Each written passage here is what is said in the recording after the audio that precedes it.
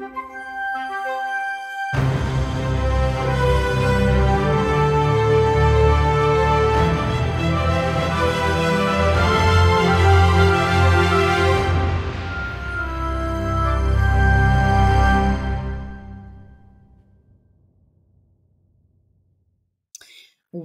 to Unbiased Science, where we bring scientific method to the madness. I'm your host and public health scientist, Dr. Jess. And today I am joined by a very special guest, Dr. Joey Munoz, to talk all things nutrition. Is it okay if I call you Joey for the purpose of this episode? For sure. Okay, Perfect. Cool. And I'm obviously Jess, so yes. All right. So there's lots that we're going to talk about today. I think it'll end up being a pretty, for lack of a better word, organic conversation. We'll just talk broadly about nutrition. I'm going to pick Joey's brain about things like supplements, a popular food app that I've received hundreds of messages about, and more. So before we dig in, let me introduce our guest for today. Dr. Joseph Joey Munoz is a nutritional sciences PhD who graduated from the Florida State University in 2020.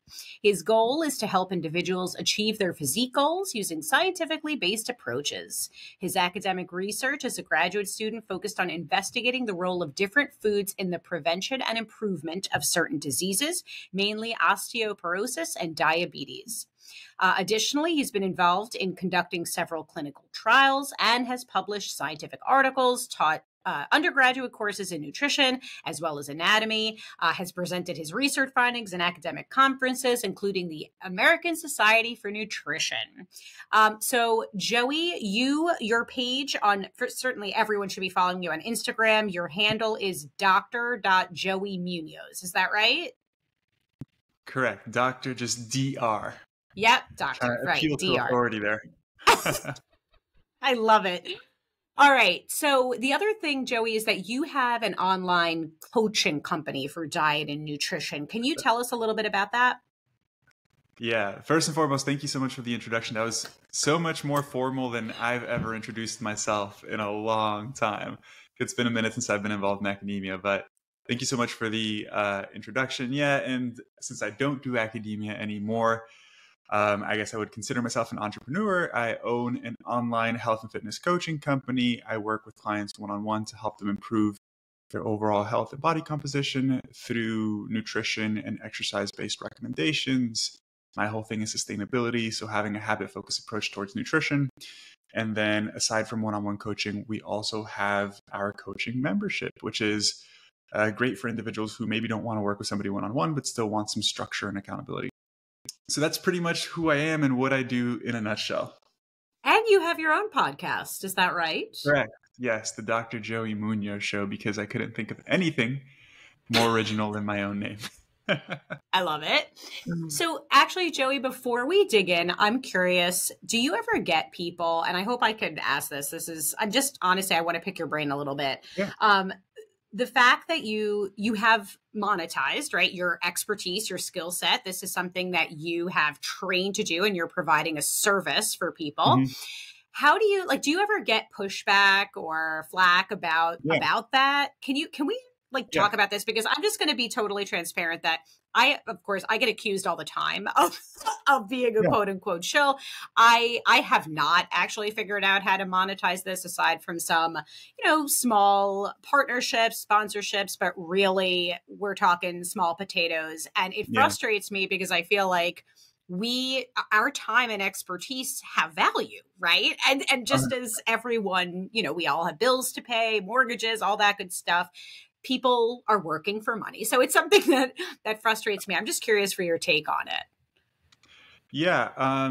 First and foremost, I ignore 99% of the messages that I get because people are just ridiculous, right? But as far as the monetization thing, how do I deal with this personally? Because it is annoying, right? And it's frustrating. People will say things like, why should we trust you? You're just another coach selling programs online or whatnot. And it's true. I do sell stuff online. And I feel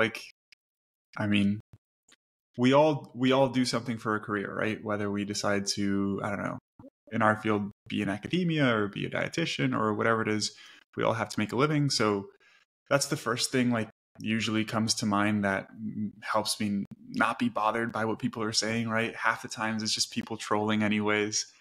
But in terms of the perspective that I have on this, I guess is maybe what would be helpful to share. And I've been reading more like business and marketing books recently because I want to learn how to grow my business, right?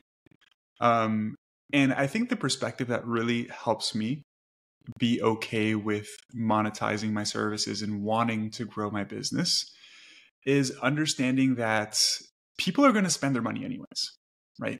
People are going to spend their money. If somebody's looking for health and fitness information, they're going to first consume some free content and then they're likely going to spend money somewhere, right? And I think if you're somebody who has a coaching service or sells a course or a book or whatever it may be, if you truly believe in your product, right, you know you're not a scammer. I know I'm not a scammer. Like I see the results that my clients get. I stand by everything that I do.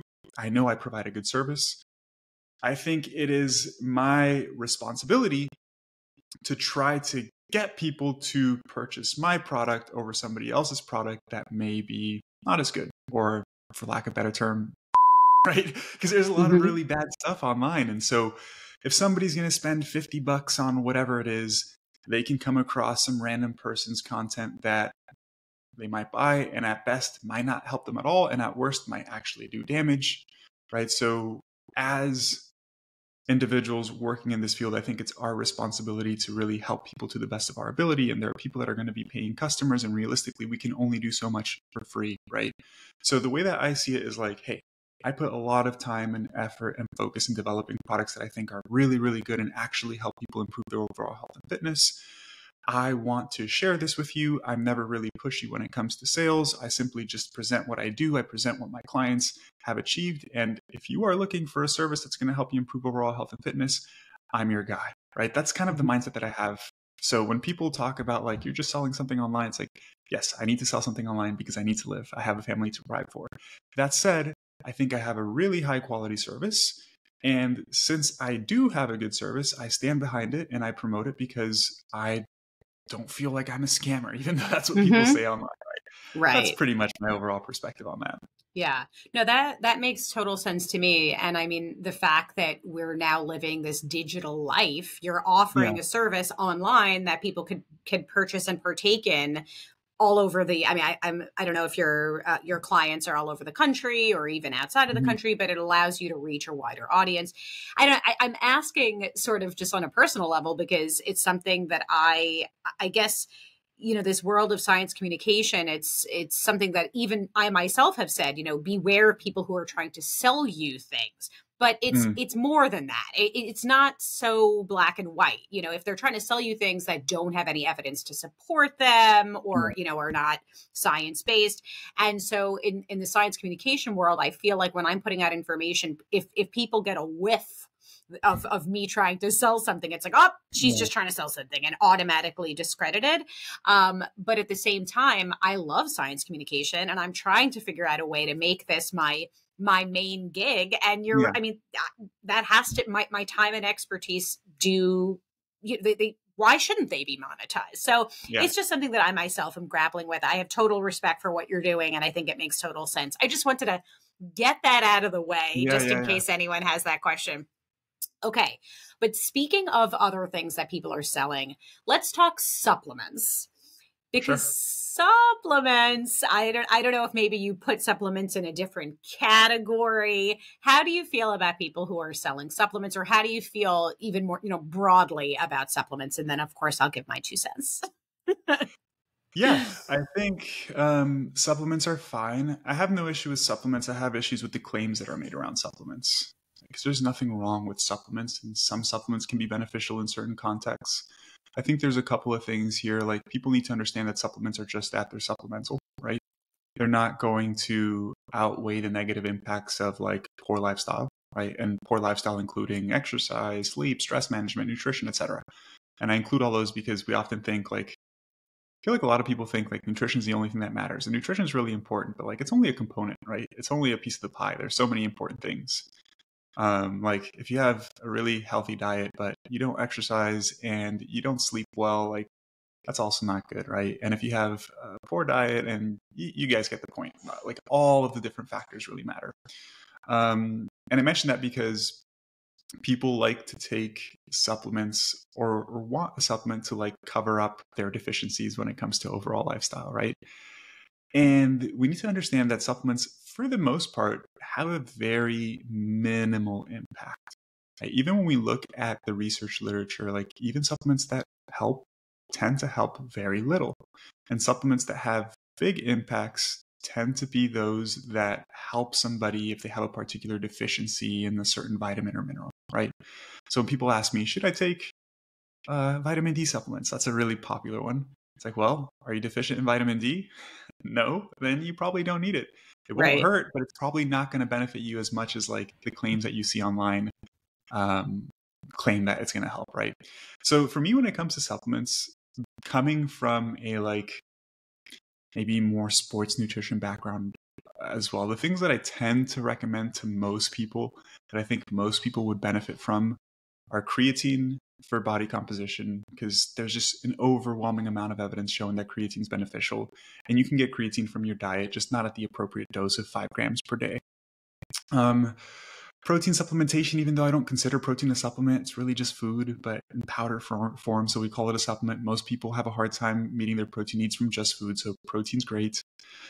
I tend to say, like, if you want to take a multivitamin, that's fine to just cover your bases, right? Because most of us probably don't get every single nutrient from our diet. And taking a multivitamin is cheap and effective. And hey, if, it's not doing much, you're just going to pee it out anyways. It's not that big of a waste of money either. And then potentially an omega-3 supplementation, especially if people don't consume enough omega-3 from seafood or other plant-based sources. Those are the main ones that I think most people could probably benefit from because, one, they've been shown to be effective, and two, they're pretty cheap, right? Mm-hmm. So that's like general health and sports performance type of supplements. If we go a step beyond that, then we have like more specific type of supplements. And I honestly don't even know like what's being marketed nowadays because I don't keep up with the supplement world at all. But I know that people make really ridiculous claims about supplements and then charge a of money. And sorry, I'm not sure if you allow words like the show, but We're gonna bleep. Okay. I'll do better. But for example, I know somebody like Gary Brecka sells like methylated B vitamins, right? And there's like this whole marketing scheme behind it where he says that they're like 100 times more effective than normal B vitamins. And it's just made up. Like there's really no research to support those things. So in that area, like there's no evidence to support that like methylated B12 is better than just a B12 supplement, right? And that's where things really start to bother me because people take advantage of the fact that other individuals don't know anything. Right. And so they're really good marketers. They come up with a message that sounds really appealing, and then they make a ton of money off of it. And the thing is, they take something like a B vitamin, which is dirt cheap, and they market it in a unique way and make it really expensive, right? Mm-hmm. And that's the part that really bothers me more than anything. Mm-hmm. I guess that would be my overall take on supplements there, and we can go a little bit deeper on specific ones if you'd like. Yeah, I mean,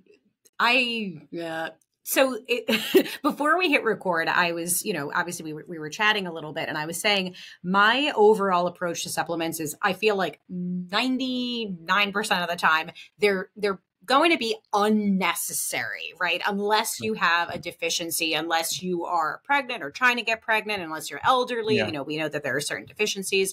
But, I struggle for all the reasons that you struggle. They tend to be the claims that people make about these things. Yeah. I mean, first of all, there's all kinds of issues with labeling. There have been studies done that look at the actual ingredients versus what's on the labels. And more often than not, something is either not disclosed or it's not disclosed in the proper amount, or, there are all kinds of issues with that. I've spoken at length about how supplements are not regulated in the same way that medications are regulated, right? So it sort of feels like the Wild West, and it always frustrates frustrates me when people are so critical of, medications or vaccines, and they're talking about, oh, we don't have enough evidence, but then they'll run and take a supplement that has absolutely no data except maybe some really teeny tiny preclinical study or something. It's mind boggling to me. So I think the hypocrisy of it all really frustrates me. To your point, I think, if someone's taking a supplement, it's probably not going to do harm. I do think it tends to come from a place of privilege. Like if you're able to take a supplement, like, Sure. these things are expensive and they're probably not necessary. And we know we can get the majority of our nutrients through diet, and it's better to get through diet. But as you said, like sometimes I'll go through a week where I'm just really stressed. I'm head down doing work and I'm eating Rice Krispie treats instead of having a salad, or whatever it is. Yeah. And so I don't know. At the same time, we've also talked about, there can be toxicity, right? Certain supplements, there are drug interactions. You can overdose on certain ingredients and supplements. So there are things that people should be aware of. It's not this harmless, right? It's not totally harmless and benign. You can't, I don't know. I just wanted to say that. What else? I'm glad that you brought up vitamin D, Joey, because I get a bunch of people who live in colder climates in particular. I know you live in Florida. I'm here in Western Mass and it's April and we had snow a week ago. So what would you say to people who, they're like, oh, but I live in a colder climate. I'm not getting so much sun. I feel like I'm vitamin D deficient. I want to hear more about vitamin D. And I also am curious, about the whole diagnosis of a deficiency, because I think there are there's lots we could talk about, but two things stand out. One is a lot of times companies will sell these tests to diagnose deficiencies, but then they also happen to sell you the supplement to address the deficiency. And two, there are lots of issues with our healthcare system, and people can't always get in to their physician to get a diagnostic panel, or maybe they're not testing for specific things. And so people will say, well, how do I know if I have a deficiency? So what do you say to people? Yeah, that's a tough one in those different circumstances, right? Like my general recommendation is like get blood work done at least once a year. Just know where you're at baseline with most things, right? Now, in that follow-up question that you asked, in the circumstance that somebody doesn't have access to getting blood work done, I'm unsure. I really don't know how I would address that situation, right? Because it's difficult. Like, there's a very direct way of knowing whether or not you're deficient. Get some blood work done, see what your results show if you're deficient. Supplementation can be helpful. The thing about like colder climate or where you live, it's difficult to give a blanket recommendation that's applicable to everybody, because some people will be able to convert more vitamin D in low sunlight than others, right? Just based off genetics, skin color, etc. There's a whole host of factors. So if somebody just came to me like, hey, I live in a colder climate, should I take vitamin D? I can't really answer that question with just that, right? I will say this, like, vitamin D supplementation itself seems to be pretty damn safe, and if you can afford it and want to take it, it's probably not going to cause much harm unless you're taking like ridiculously high doses, because I know sometimes people do recommend insanely high doses for reasons that aren't really substantiated. The main recommendation I give all my clients, whether it's vitamin D or magnesium or whatever it is that they're looking into, is like, hey, just go get some blood work done. Whatever you're deficient in, we should try to address your diet. And if we can't really make many modifications in your diet for whatever reason, then let's take a supplement and that should help. That's generally my approach to anything related to supplementation. I'm not sure if you wanted to go a slightly different direction with that question. No. You hit the nail on the head. This is the conversation. I think that, I'm sort of having my moment coming into my own as a science communicator, and I'm reflecting on some things that have come out of my own mouth where it's like I've made it black and white, where it's like also you don't ever need supplements. And it's not that I'm backtracking, but I think that it's like you're alluding to, there's no one size fits all. We have to take things on a case by case basis. Again, I tend to think supplements are over marketed. They make claims that are often not substantiated. There are issues with labeling. There is a lack of regulation. There are lots of issues. And I don't think that the immediate thought for most people should be, oh, let me go out and get a bunch of supplements. You know, I don't. I think we all want there to be literally a magic pill for us to take that's going to improve our health. I think the reality is a lot, as we both know, a lot more nuanced. But then also realizing there are issues to like access to care, access to testing to be properly diagnosed. It's tricky. So I guess I'm happy to have this conversation that introduces those different variables, that nuance. I don't know. Like I just, one of my very best friends, she was talking about how she's so exhausted lately and she thinks she might have an iron deficiency. She also has celiac and some other stuff. So she's feeling like even when she tries to increase her iron intake from food, there might be some malabsorption issues and she's not getting enough. She is making an appointment with her physician, but in the meantime, she's like, I'm going to go out and take some iron supplements just in case. And so again, in that situation, it's like, I'm not going to judge. I understand, you know, there's a problem. She's trying to address it. In the meantime, she's doing, you know, she's taking supplements. But I guess for me, I also just want people to be aware, like, even if it's a supplement that's all natural or herbal or whatever it is, that does not mean it's 100% safe or that there won't be interactions or that there can't be toxicity. You know, and the other thing I like to remind people, I always say the dose makes the poison, but the dose also makes the benefit. So if someone is making a claim about a particular ingredient that's in a supplement, I'm trying to think of an example, of course, right this second I can't. It's like the amount in reality that you'd actually need to consume to see a clinical benefit is likely not what you're getting in a supplement. So there's just lots to consider. So I'm glad that we had that chat. Yeah. So thank you. And I wanted to add one last thing, like, typically the supplements that are marketed and people making a ton of money off of are like pretty unique things, right? They're not really basic stuff. Like you don't hear people marketing just a multivitamin and like making a ton of money off it, right? Like, because there's nothing really there to like claim about just the multivitamin that gives you basic vitamins and minerals, right? And that's why I do tell most people like, hey, best place to start if you were going to take something is probably just something like a multivitamin to cover your bases. If you know that you're not eating enough fruits and veggies and you don't have enough variety in your diet, and maybe you got blood work done last year and your doctor told you you're deficient in certain things, like I would say, and I'm not going to say 100% here, but maybe 99.99% of people aren't going to have any sort of harm from just taking a safe multivitamin, right? And there are reputable companies that are very big companies that have had their products tested. If you look for like, is it GMP, good manufacturing practices, right? There are certain like, essentially like certifications, or I forget the correct word here, but there are certain like, certifications essentially that can increase your trust in a particular brand, right? So like Nature's Made is like a huge brand that sells multivitamin. And they have like the GMP certification on there, which means that it's been tested and it has what it says that it has.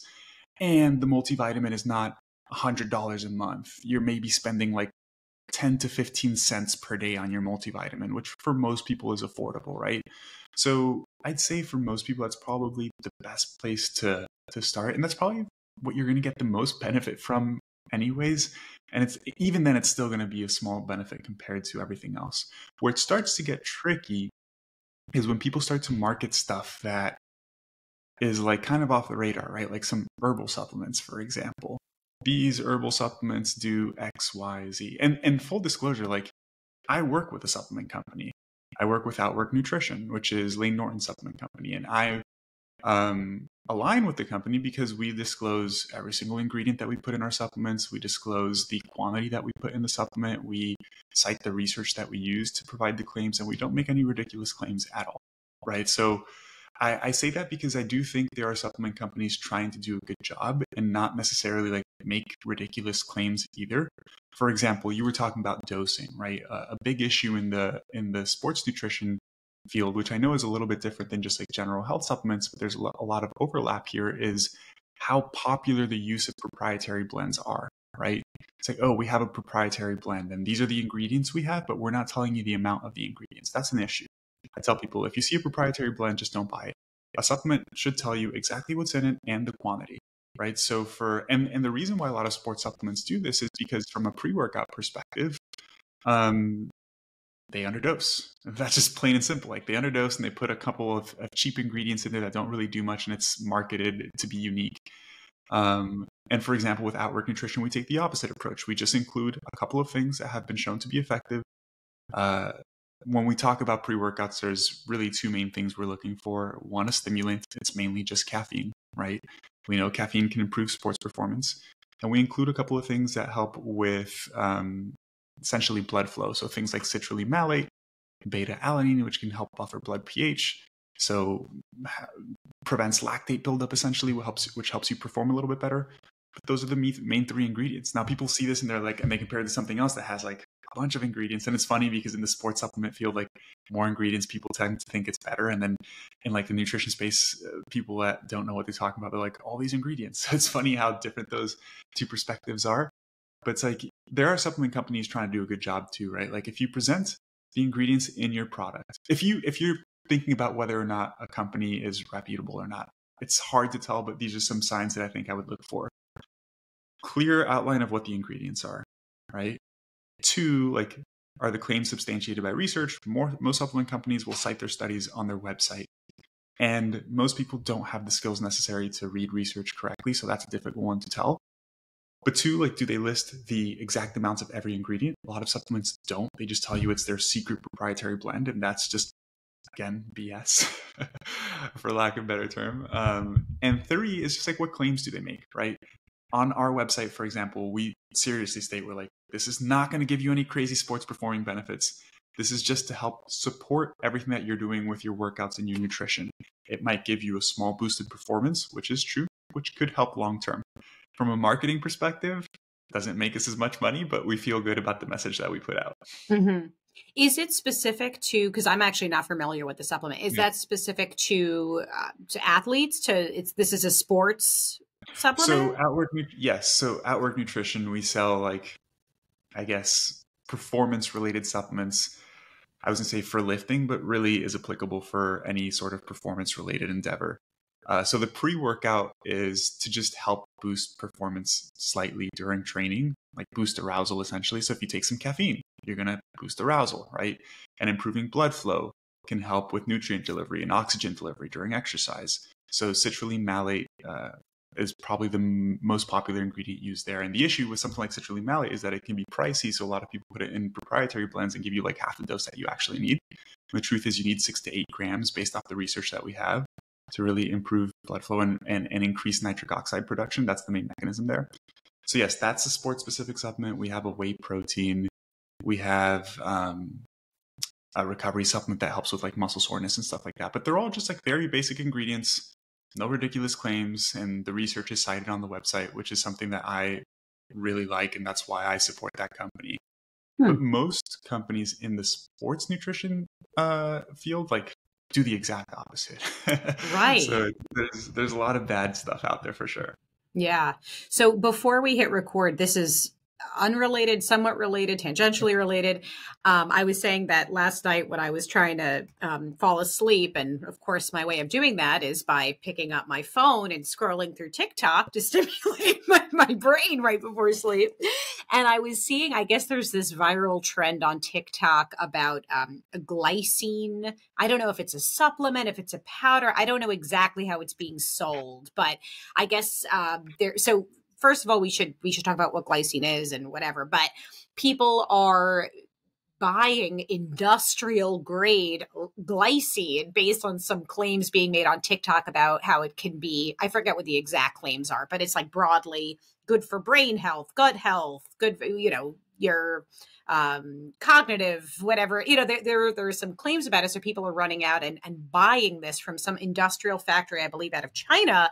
And the reality is, Joey, I'm sure you could explain much better than I could, is that glycine, and tell me if I'm wrong here, it's a non-essential amino acid that we get from a variety of different foods, meats, veggies, legumes, all kinds of stuff. And except in extremely rare circumstances, people are typically never deficient in glycine, and there really wouldn't be a reason to supplement, period, let alone with an industrial grade glycine. Can you, what did I say? Was that all correct? Anything to? Yeah. Yeah. Yeah.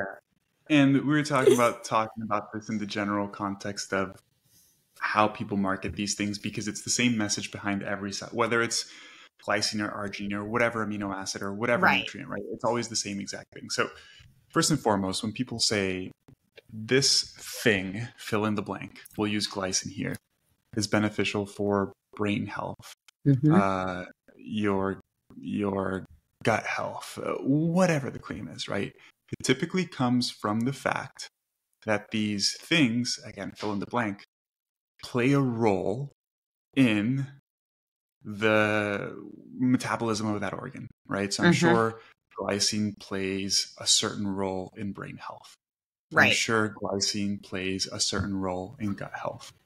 The same way that I can say that water is important for brain health and gut health and muscle health. Because if you don't have water, you are dehydrated and you could die, right? So you could fill in the blank there with water, something super basic, right? That everybody understands. You can fill in the blank and say the same thing for sodium. And actually, sodium's another one that's marketed a lot, right? They don't say sodium, they'll say an electrolyte supplement, but it's just table salt. It's just flavored table salt for the most part. And it's like salt is important for muscle contraction. It's important for brain health. It's like, yes, that is true. It is important, right? If you don't have sodium, your body will not function properly. Now, the question, that's just like baseline level, what the claims are being based off of. And that's all that people go by, right? Nobody thinks a little bit beyond that. And what you have to think about a little bit beyond that is the main question to ask is, just because this thing is important for X, Y, Z, does it mean that supplementing with this thing will improve X, Y, Z? Because those two things are not synonymous. Like you mentioned, Jess, you get more than enough glycine from your diet. If you are not deficient in protein, you are not deficient in glycine. If you live in the US, you're likely not deficient in protein, right? And deficient in protein, like, it's pretty difficult to be deficient in protein. I mentioned that because I don't know what your audience is, but my audience, everybody's like focused on body composition and weight loss and all this stuff. And so protein is a popular topic, and we tend to talk about optimal protein recommendations for body composition, which is very different than protein requirements to not be deficient, right? It's very, very different. So being deficient in protein is actually pretty difficult. If you, live in the US and have a varied diet, you probably are not deficient in protein. If you were, you'd know, because you have some pretty bad symptoms. But you're not deficient in glycine, right? And all of these things, it doesn't, just because something is important for something doesn't mean that more will benefit that thing, right? So if I drink more water, it's not going to necessarily be better. If I take more salt, it's not necessarily going to be better. Our bodies require a certain amount to function properly. And if we take more than that certain amount, it may or may not be helpful. In many contexts, it doesn't really do anything, right? So when people talk about these claims, like, the main thing to do is not say glycine helps gut health. The important thing to look at is, are there clinical studies in populations that resemble myself that show benefit with this supplement, right? Because, and the reason why I bring this up, and by the way, I know nothing about the literature on glycine, okay? But for example, for gut health, first off, is there research showing that glycine improves gut health? And this is such a nuanced conversation, because when we talk about gut health, we have to make sure we're talking about the particular outcomes that we're interested in. But let's say those things align, right? Let's say those things align.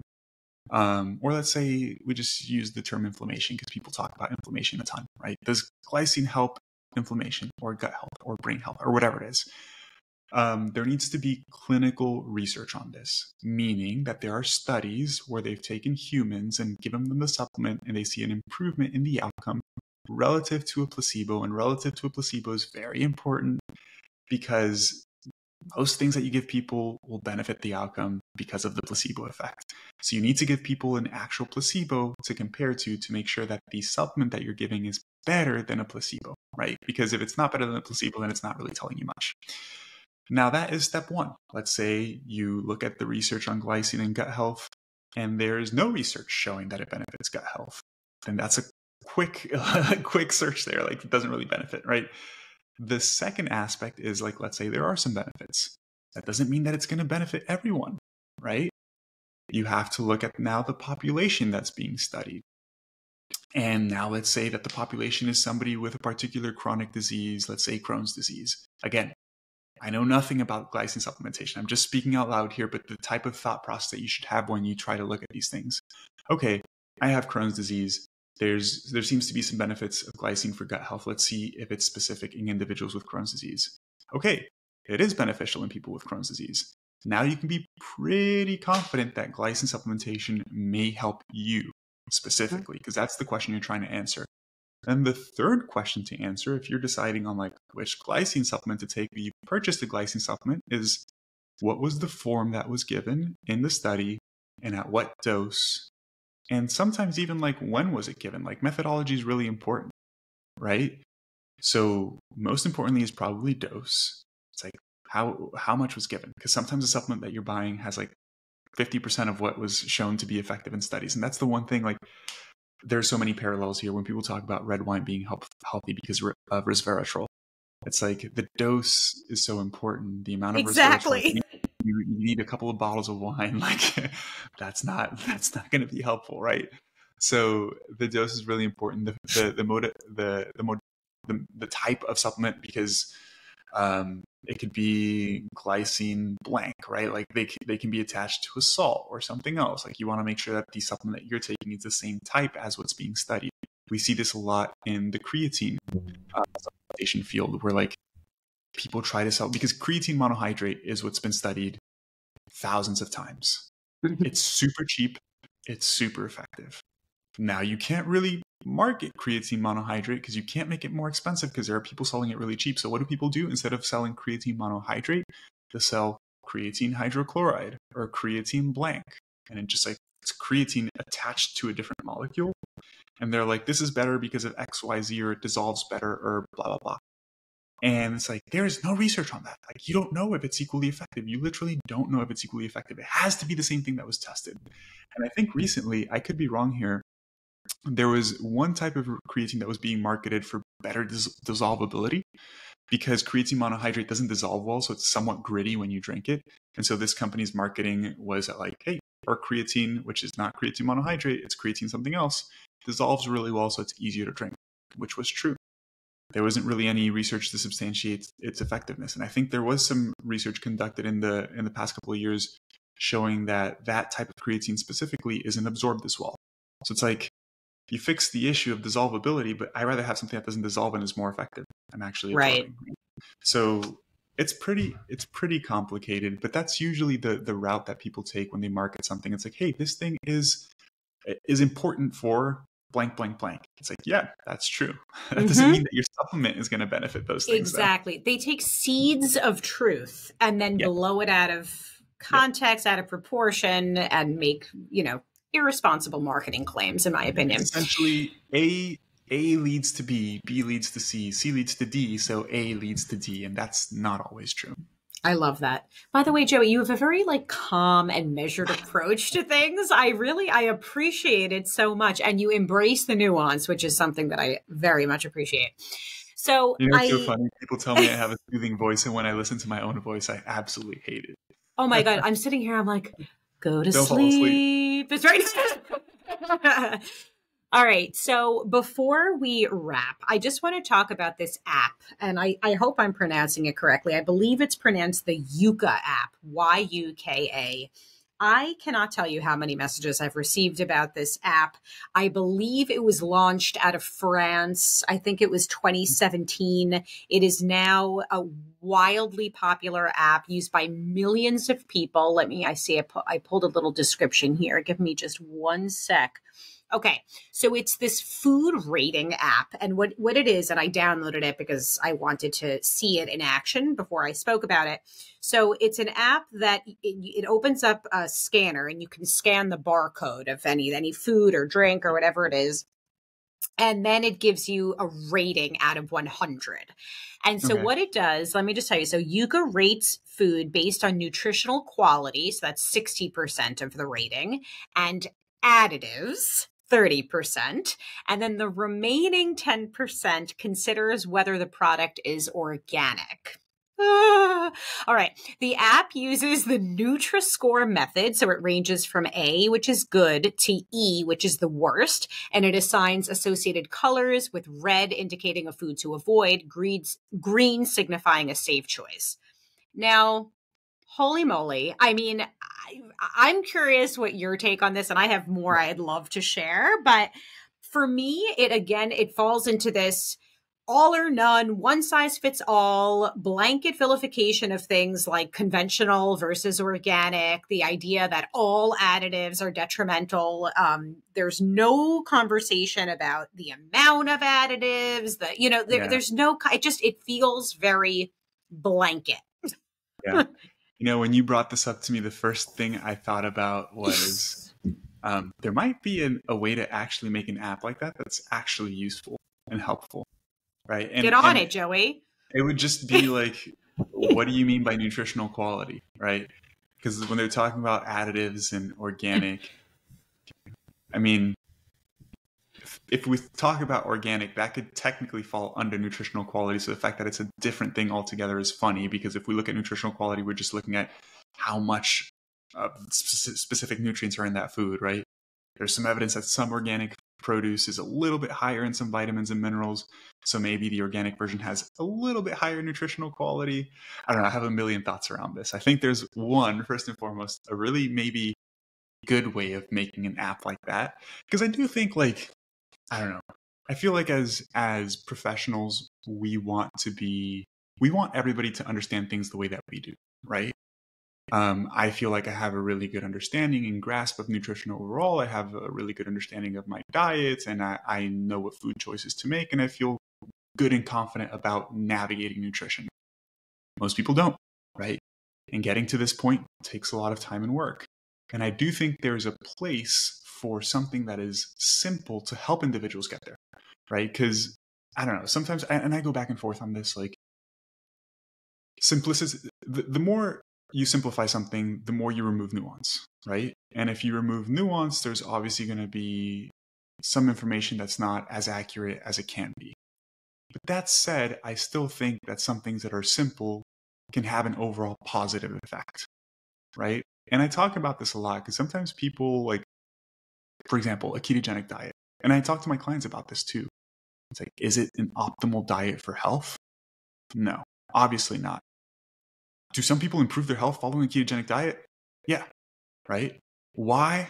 A number of reasons. Maybe they were following a super highly processed diet prior, like a typical Western American diet. Now they're eating more whole foods. They've reduced their caloric intake. They're consuming more protein, and overall health markers improved. So sometimes what's optimal isn't what's necessary. What we need is something that's going to help people improve a little bit. And I think there are places for apps or tools like this that you can scan something and tells you maybe good and bad is definitely not the right word, but nutritious or less nutritious, right? And that's not as good as, that's not a great marketing term either, but maybe it's nutritious versus fun food, because I like using that term, right? Yeah. But I wouldn't rate it based off of organic or additives. I would rate it based off of things like, is it a whole food or is it an ultra processed food?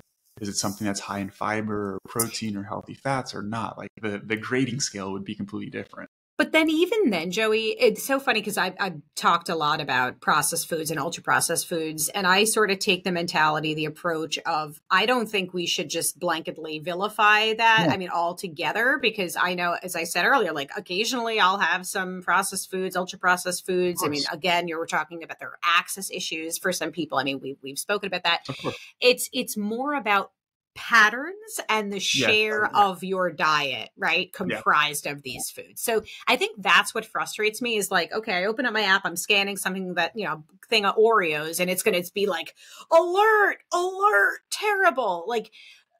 Should I eat Oreos, every day for the rest of my life? No, probably not, but every once in a while. That highlights the importance, because I would say you can eat an Oreo every day for the rest of your life, right? Because it also depends on everything else you eat. It's yeah, so I was going to bring up one of the main issues with these apps is that it's just everything in the nutrition space is so hyperfixated on specific foods when that doesn't matter. Like what matters is overall dietary patterns. So maybe an app like this where you can scan what you're eating and it tells you like overall, is this a healthy diet? Because I think that can actually be measured pretty effectively, right? Like you could look at somebody's overall diet and be like, hey, maybe these small modifications can be made. And when you look at overall diet, you're looking at the foods they're eating, but also the quantities, right? So like you mentioned Oreos, and people are going to disagree with this, whatever. And I talk about this all the time, and people are like, how can you ever say that somebody should eat an Oreo? I'm not saying you should or you shouldn't. I'm saying you can and be perfectly healthy. You're just getting a little bit of sugar and some processed food, and you're having one Oreo a day. Like it literally doesn't matter. And in some contexts, it can be beneficial. For example, mental health. Yeah. I'll use the performance field. It's so funny because in like the sports nutrition field, there's so much strategic use around things like candy and very simple carbohydrates to fuel performance. Again, if you are a long distance runner and you run hours on end, you need very simple carbohydrates to fuel you during exercise. You're not going to eat some high fiber, some legumes, some beans, because you're not going to digest it in time. It's not going to get into your bloodstream quickly. It's going to cause an upset stomach. Like you're going to poop yourself. It's not what you're looking for. It's true. It's true. But you could have something like an Oreo, right? Or something maybe even simpler, like some crackers that are just going to deliver some glucose quickly. So everything, first off, is context specific. Second, quantity really matters. There's no such thing as a good or a bad food. You can seriously be this is unlikely to happen because minimally processed foods tend to be very satiating and low in terms of caloric density. But you could theoretically be unhealthy eating things like beans, fruits, veggies, whole foods if you just like eat way too much of it, right? So quantity really matters. There's the perfect example. I forget his name, but he was a nutrition professor who lost weight eating like exclusively Twinkies and fast food, and he supplemented to not be deficient in anything. So he was taking like a multivitamin and just eating like Twinkies and candies and stuff, and he lost a ton of weight. And he was overweight to begin with, and all of his blood biomarkers improved drastically. And he just did it to prove a point, essentially, right? That like, hey, food choices matter, but quantity really matters. And the second thing he mentioned was like, I wouldn't recommend this because I felt miserable. I was really hungry all the time. I wasn't really fully satiated. It's obviously not a healthy quote unquote diet, whatever that means too, because there's so much nuance there. But yeah, like viewing nutrition from the lens of good and bad food is really ridiculous. And then rating foods on whether they're healthy or not because of additives is really ridiculous, because additives can be very healthy, right? Yes. Like, yeah. So I'm making a video on this now. Even when you talk about like fortified breads, it's like, yo, they're adding vitamins and minerals. Yep. And people are like, these are not natural. It's like, it's the same exact stuff you find in your food. Maybe they're in a slightly different form for stability, for example, but they are the same thing. Right? There's no difference. It's so funny. People don't know stuff. I remember talking to a friend years ago when I used to personal train, probably back in like 2015, 2016, around there. There was a colleague of mine who was also a personal trainer. And I don't remember how the conversation came about, but we were talking about iron in food. And he was just like, oh yeah, but the iron in food is different from like iron. And I'm like, no, it's actually, iron is iron. He's like, no, it can't be. Like, how can it's like, it is iron, right? Like, and people like to say that like, the natural form is different than this form. It's like, it all comes, if we distill it, it all comes from the same place. It all comes from Earth, right? Your body can't discern, right? Whether, sorry, I didn't mean to interrupt. Go on, Joey. And then with additives, people talk about things like emulsifiers and mold inhibitors and all of this crazy stuff. Yes. Wait, I have to jump in. Can I jump in real quick? Because can I say one thing really quick? Finish. Yes. Because I'm posting a video tomorrow on this.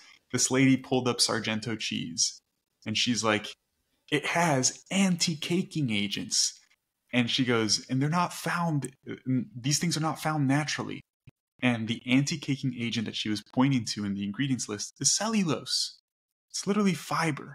And you get cellulose in a lot of plant-based foods, beans, apples, etc. You can go on and on. Like there's cellulose and all this stuff. And the reason why it's added to cheese is because the cellulose helps draw in moisture or prevent drawing moisture. So it prevents the cheese from clumping, right? Mm-hmm.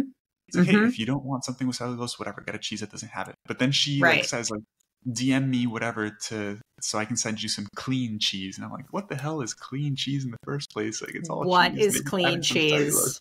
Okay. Yeah. Well, I guess I like dirty cheese. But just wrapping up with the Yuka app, because I'm glad that you brought up that example. I was looking through some of the reviews, and one really stood out to me. This person wrote, the app is helpful, but not consistent. They need to put more helpful recommendations and alternatives. It's very stressful using the app because everything you scan is toxic. They don't offer alternatives. So basically, I mean, in a nutshell, and I saw this in so many of the reviews, it was like, it's causing food anxiety, because when you break things down in this very black or white manner, things are going to look really bad. And then it's like, oh God, well, what can I eat? And then the things that are labeled good tend to be more expensive. Joey, you mentioned briefly about organic foods. And yes, I know there are some like small studies that might show a minimally, increased nutritional benefit, but really the majority of research shows like there really isn't a nutritional benefit to organic versus conventional. And does it justify the increased price of these products? It's out of control. But there's this really, I'm going to link to this in the show notes. This person, what is her name? I think, Elaine Gittel. She's a cancer survivor. She wrote this piece in Medium reviewing the app, and she was giving some examples. And she looked at cottage cheese, which I was blown away because I'm thinking cottage cheese, this seems like a very healthy, maybe I'm wrong, but a very healthy food or whatever that means, right? But Yuka gave it a low rating of 45 out of 100. It labeled it as poor, and it displayed a yellow light. And the reason for this, as you said, is because it contained an emulsifier, just automatically writing this additive off as dangerous. Yuka does provide scientific references to support its claims, but if you look closely, you could see that they're referencing mouse studies, simulated models that are not directly applicable to human health. They're talking about dosages that are so much, higher than anything a human would ever be exposed to from eating a thing of cottage cheese. Elaine goes on to say how they contradict themselves. They cite the European Food Safety Agency, which the stance, the EFSA's stance is that the additive does not raise safety concerns, but then they also maintain that Yuka considers the most recent animal studies. So basically there are inconsistencies that erode the app's credibility. I could go on and on and on. They also vilify things that have, that are high in calories. But then like this person was saying, well, taking my specific situation, I have very low body weight and I actually have been encouraged to gain weight. So I will sometimes reach for something that, has more calories. So you can't take this very one size fits all approach. So my take on Yuka is that it's an oversimplification. I'm scared it's leading to more food anxiety, potentially disordered eating. That's my rating. Yeah, I would probably bet that some of the foods that they say are good to eat too, they probably have some sort of financial incentive in. And I'm just guessing here, but for example, like Bobby Parrish, Flav City on social media. He's one of the don't even. Yeah, don't get him started. He's one of them. Like he has his own app that does the same thing. I'm not sure if I don't think it's the Yuka app. He has his own app that does the same thing. You scan stuff and it tells you good or bad. And a lot of the things that say that are good or give you an alternative, like he has an affiliation with them. So it's like, and again, not to inherently say that having an affiliation with a food company is a bad thing, because it's not. Like all of us in this space, we need to make a living, and truth be told, the nutrition space is not where you get rich, right? It's just not. Right. So there's nothing inherently wrong with having an affiliation with a company, but if you have to take in a bird's eye view on this. Like if your whole thing is you say certain foods are good and certain foods are bad, and now you have an app, and the app tells you yay or nay. And the app tells you that these foods are yay. And the foods that say yay, you have an affiliation with. It's a little bit tricky, right? 100%. Yeah, red Yeah. flag. Yeah. Yeah. Sorry. And I wanted to touch on what you said about organic and non-organic, because the main difference there is like organic foods still use pesticides. Like, they just use organic pesticides.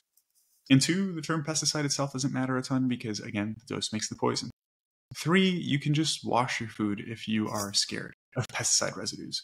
And I think, like most people, you should wash your fruit and your produce anyways, because there's dirt and stuff in there. And like, it's probably not going to do much, but like, I wash my stuff. I don't want it to be dirty, right? I've bought stuff and I look at it and there's dirt in it. Just like wash your fruit, you're going to get rid of a lot of the residues there. I really do wish there was a way to simplify things for people, because it is complicated. And like, people do get a lot of anxiety about this stuff, right? Like, should I eat this or should I not eat this? And for people listening, like, you can eat whatever you want. And I know that recommendation too is tricky, because sometimes people take it as you can eat the same amount of everything. And that's also not true. It's all goal dependent, how much physical activity you have. There's a lot that goes into it. But in general, you can eat whatever you want. And most people know what foods are quote unquote healthy and quote unquote unhealthy. And the goal is really to eat a little bit less, perhaps, of the quote unquote unhealthy stuff and more of the healthy stuff. Or even not even focus on eating less of the unhealthy stuff, but really focus on eating more of the healthy stuff. Mm-hmm. Eat more lean protein, eat more legumes, eat more whole grains, eat more fruits, eat more veggies. If you intentionally do that, you'll, as a byproduct, reduce the consumption of the highly processed foods that are high in sugar and fat. And the reason why I bring that up is because I, like you, don't think that processing itself is a bad thing, right? Like, there are benefits to processed foods, Mm-hmm. and there are some highly processed foods that are very beneficial as well. I think the issue comes in where we have foods that are highly processed for the sake of palatability, right? For how flavorful they are. So if something is extremely tasty and you have a hard time putting it down, yeah, you probably want to minimize that. You're probably not going to be overeating fortified sliced bread, because it's just not that tasty, right? Like, it just really isn't. But anything that's like high in a combination of sugar, fat, and sodium is going to be pretty hyperpalatable. Things like chips, cookies, the stuff that we know we should probably be eating less of. And what I tend to do with my clients is tell them, like, we set certain habits around quantities of things that we should be eating. Like, hey, if you eat no fruits and veggies at the moment, let's target 2 servings, and let's slowly work up till we get to 5 or 6 servings. Let's have a protein target. Let's follow a regular meal schedule. Let's have a fiber target. And these very basic nutrition related habits, behaviors, rules, whatever you want to call them. And I've noticed that when clients focus on just the stuff that they need to do, as a byproduct, they do a little bit less of the other stuff, but it's not mentally taxing. You're not thinking like, don't eat this, don't eat that, don't eat this. You're actually thinking, okay, I need to meet these goals. And that, I think, has been a much healthier approach for the people that I work with. Love it. Love all of it. This was such a fantastic conversation. Really. Thank you so much, Joey. One thing I just wanted to flag real quick about the Yuka app. I was interesting while you were saying that, is that their whole premise is that they're totally independent and they don't take funding, which I thought was really interesting. But to your point, I mean, I feel like every other app that I've seen does take funding, and do not get me started on Flav City, Bobby Parrish. Totally agree. I mean, also has no actual background in health science or nutrition, and just literally walks around grocery stores reading the ingredients and scaring the crap out of people about what not to eat. But anyway, Joey, like you mentioned, what's the word? Contradictory. Because he'll be like, this one has added sugar, don't eat it. And then he'll point out a food that's like, this one's good. And he doesn't bring it up, but like, you see the ingredients and it's like added sugar. It's like, yeah. Okay. So, and who is it? Liam? Do you follow Liam, the plant slant? No. No? Should I'll I? have to show you the videos. He's really good. He made one about Bobby, just like all his contradictions. And it was just a skit. Like, he's taking notes on what to eat. He's like, okay, no added sugar. And then it's a video of Bobby saying that something with added sugar is fine. And he's like, unless it's in tomato sauce. It's like very, very silly like that. It's a great send video. it to me. I want to see. Oh, that sounds funny. Really, I love your approach to everything. It's just so balanced and nuanced and really refreshing. Everyone definitely go check out Joey's page. So that's Dr. Munoz. Of course, I'll link to this in our show notes. Thank you all for tuning in today to Unbiased Science. We hope you learned a thing or two. Definitely follow along on social media at Unbiased SciPod. Subscribe to our Substack newsletter, the unbiasedscipod.substack.com. Totally free to subscribe. We put out a once weekly newsletter, There is a paid subscription if you're able and willing to support us financially. But again, none of our content goes beyond a paywall.